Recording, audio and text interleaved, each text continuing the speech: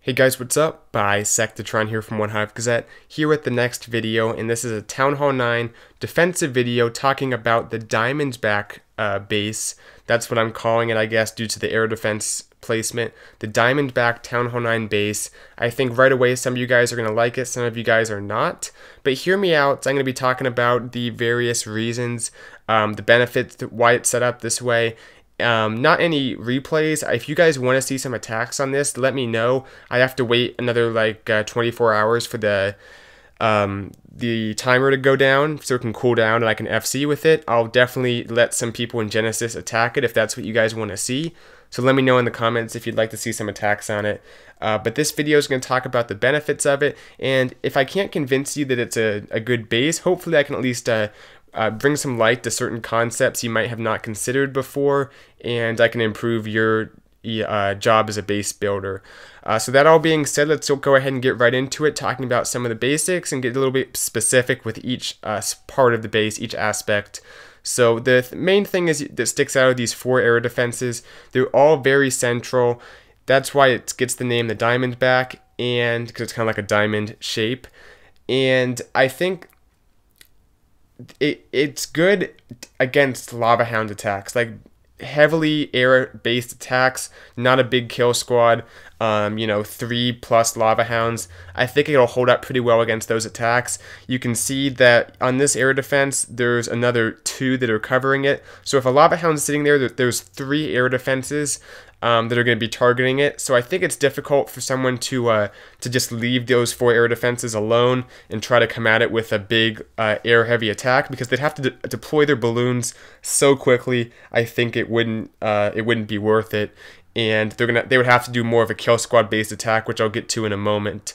But yeah, you can see this one, same thing, covered by 3 air defenses. If they come for this one first, they have 4 air defenses, all 4 raining in on whatever Lava Hound is sitting there. Also have the Seeking Air Mines by some very populated areas in terms of air targeting defenses to try to take out some Lava Hounds and kind of make things go quicker. But yeah, the idea behind this is you're centralizing your air defenses, but you're putting a lot of your kind of balloon killing defenses, hog killing defenses towards the perimeter. And you can see at the top right here, a lot of wizard towers, archer towers out of range of these air defenses, a lot of traps.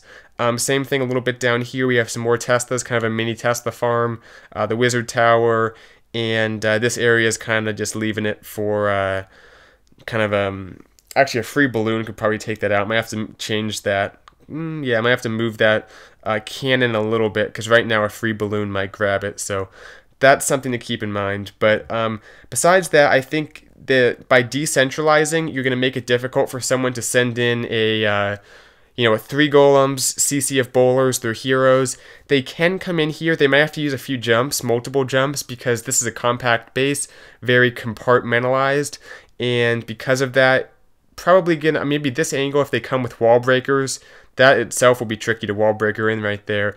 But if they can drop a jump right there, I guess they can get all 4 of these air defenses with 1 jump. But from there, there's still a lot of base left up. You can see these 2 are set back from the core, because bowlers cannot reach over two tiles after the wall. So the bowlers, if they're in the core right here, would get caught up. They'd need another jump to get any further. Otherwise, they'd have to go through this wall right here. So that's another part of it. Same with this archer tower, kind of set away from this core type compartment. Trying to force the attacker to have to use multiple jumps. And even still, we have the Tesla, we have this layer of defenses pretty set back. Just trying to decentralize stuff. You can see the giant bombs very much so to the outside of the base as well. And that's going to try to make it so if they do come with a heavy kill squad, and instead of using balloons, they try hogs, we have the giant bombs there that won't be triggered by the kill squad, and those will hit the hogs and hopefully do some damage. Same with the spring traps, also around the outside between defenses to throw off some hogs that are trying to sneak in there and get some perimeter defenses. So I think that covers most of it.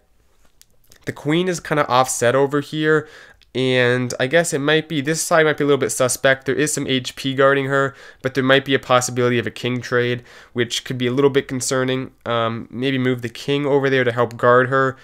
really the defender's choice. That actually might be a good adjustment even, because the king, I don't know how much he'll do over there. So move him here just to prevent a suicide king or something. A little more protection for her. So that might be a good change to make. Might keep that. What else do we have? I guess for the CC troops, I'd recommend Baby Dragon, Valk, and probably the rest archers. That way you have, the Baby Dragon and the archers that can both cover air stuff if there's a mass air attack, which I don't think there'll be. But also the Baby Dragon Valk combo is typically enough to force the ability of the Queen, and that can make it difficult if they're doing a Queen Walk. But I think this base on its own is pretty good against Queen Walks. You can see these defenses can't be reached. This one, that's kind of guarded by the Town Hall right here. It's a tough base to Queen Walk and get much value. This Expo is also in a good spot to defend. Same with this Archer Tower, can kind of get a few hits on the Queen if she comes around that way. Plus the HP is going to make it difficult to do much. The air defenses aren't quite reachable by the Queen, so the healers are going to be under siege most likely. So overall, I think it's going to be tough to Queen Walk this base anyway. A standard CC of the Baby Dragon Valk is probably good. Checking the CC's radius, I think pretty much got it covered. Maybe down here might have to do something.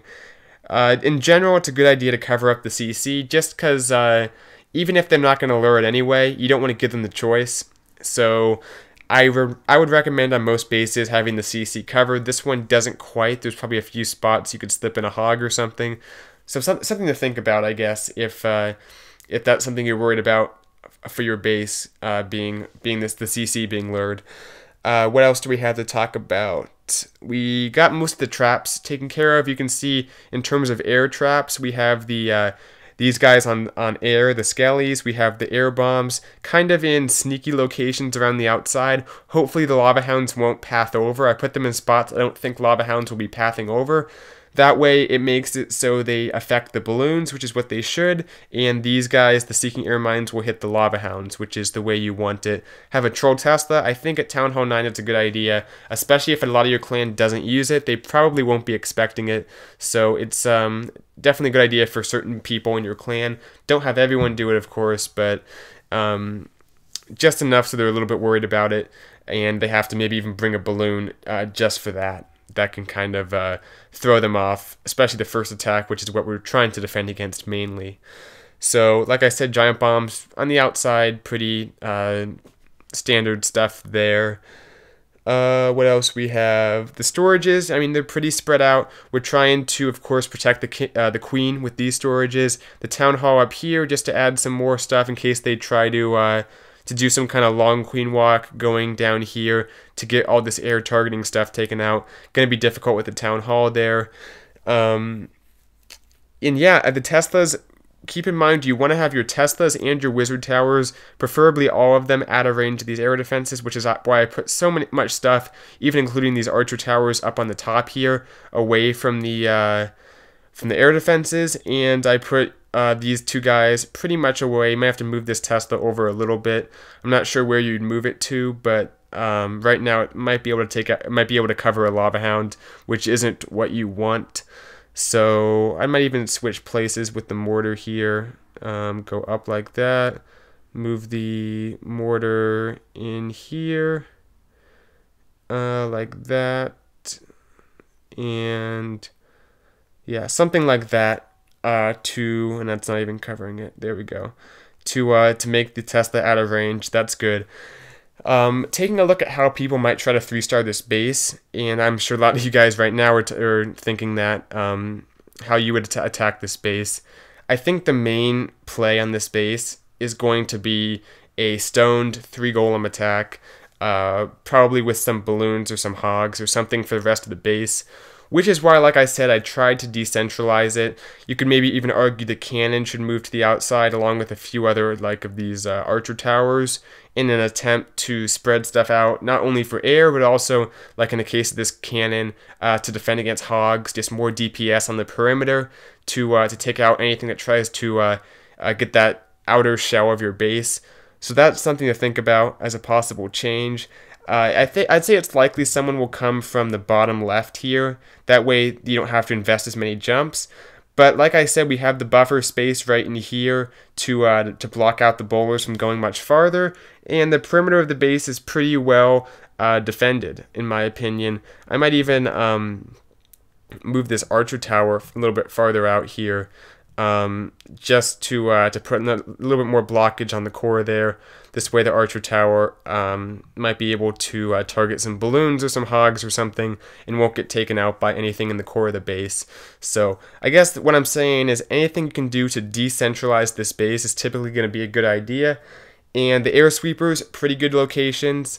Now, if they're doing a golem-based kill squad, those would go down with the air defenses. But if they're not, it'll be really tricky with all the air defense damage plus the air sweepers being an issue. So I think you're forcing the 3 golem attack. You can probably play around with the compartments a little bit. If you saw my last base destruction video, you saw how the parallel versus perpendicular compartments were an issue for the first attacker, leading his golems and his bowlers and all different parts of his kill squad to different locations. So maybe even on this base, if you were to modify it, you could play around with the compartments, make it difficult to funnel the troops all into the same location. That might be something to think about for improvement. But overall, this is the base, guys. Hope you enjoyed the video. Hope this little tutorial video type thing helped you guys, base builders. You're free to use this base. It's called the Diamondback. I might make some changes in the future with like a Diamondback 2.0, but for now this is the base, and I'm definitely willing to do some friendly challenges on it with the people in Genesis. If that's something you guys want to see, just let me know. So that'll do it, and thank you guys for watching. Be back with another video probably tomorrow, so be looking for that. See you guys then. Bisectatron out.